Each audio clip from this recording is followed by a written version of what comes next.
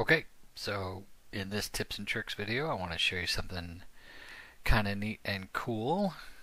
You can have surveys, or you can do this with approvals as well, embedded into email messages so that people can fill out a survey without having to relog back in. So requires a plugin. So you got to come here to plugins. And the plugin you are looking for is called Outlook Actionable Messages. So I've actually spared you all and already installed this, but just to show you. Now, it's available in your subprod instances, but if you want to do this in production, you've got to go through the ServiceNow store to go ahead and get it installed in your production instance.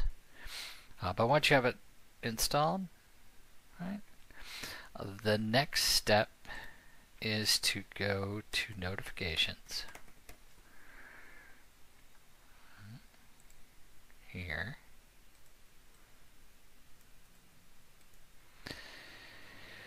and you gotta find the user survey invite. Sorry.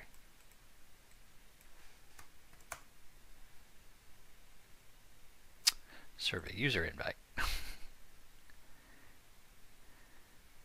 Notification. This is the notification that actually sends out the surveys. And you want to come over here into what it will contain, and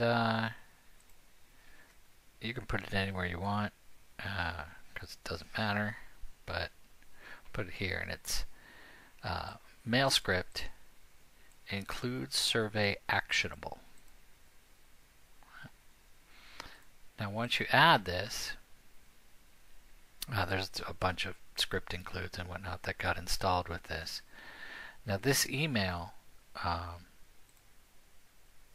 when it gets sent out, is going to make your surveys look something like this. Right?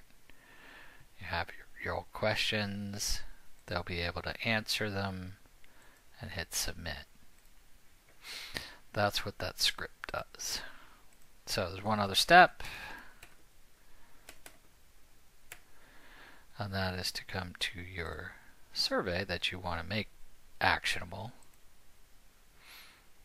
like that. And you need to, of course, send notifications. Checkbox got to be checked, but a new checkbox has shown up here, and that's Outlook Actionable Message.